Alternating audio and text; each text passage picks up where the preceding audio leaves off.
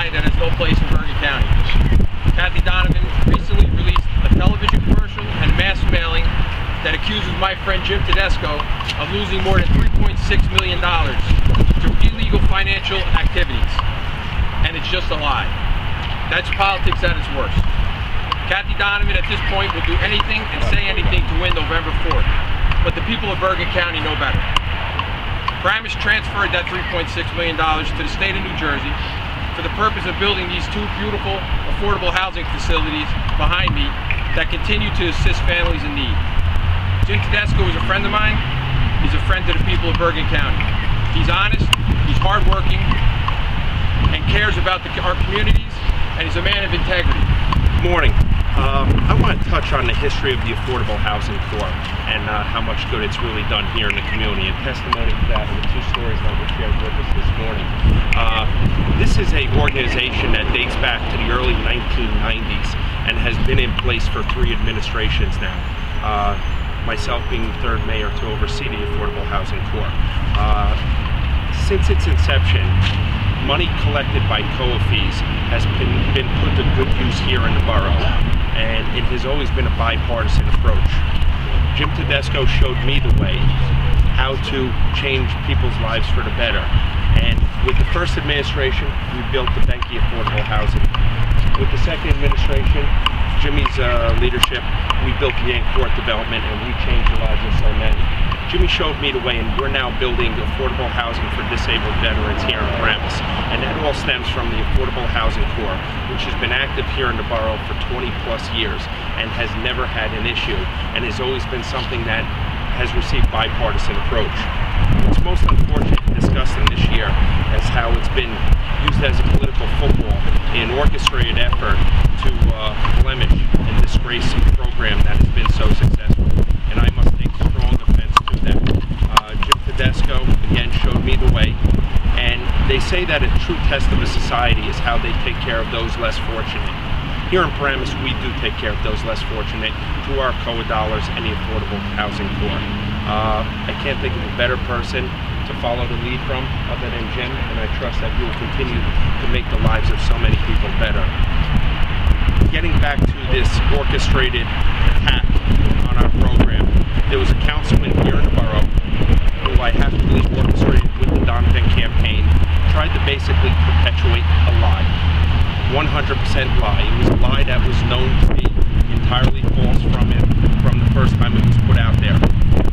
The borough then had to spend approximately $10,000 assembling documents and again addressing this lie.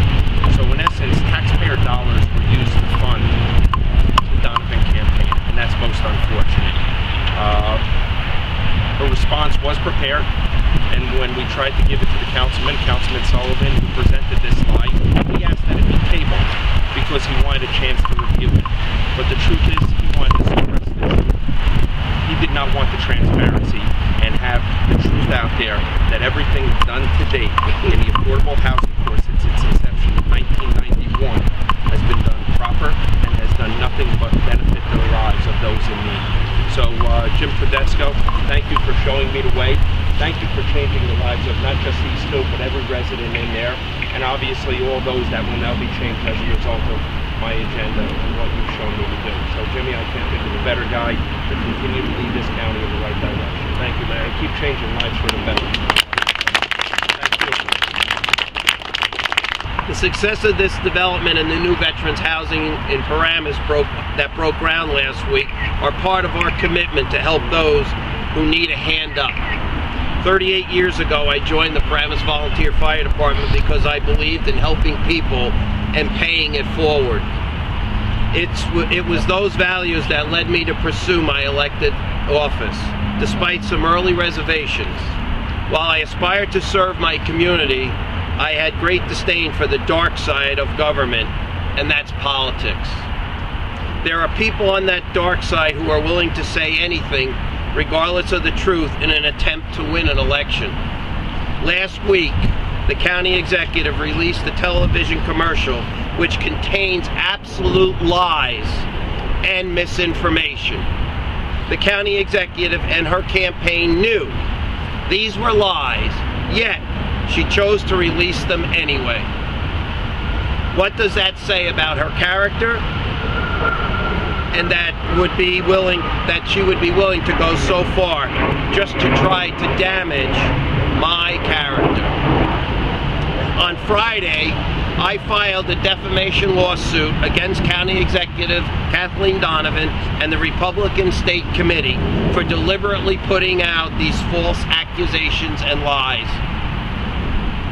Kathy, you are entitled to your own opinion, but you are not entitled to your own facts.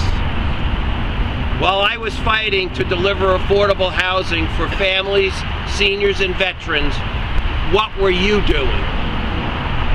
The only thing the county executive has done is cut education funding to children, cut veteran services, and cut senior services, and made Bergen County less affordable. This affordable housing development you see behind me, Parkview Residence, is one of my proudest accomplishments as mayor of Paramus.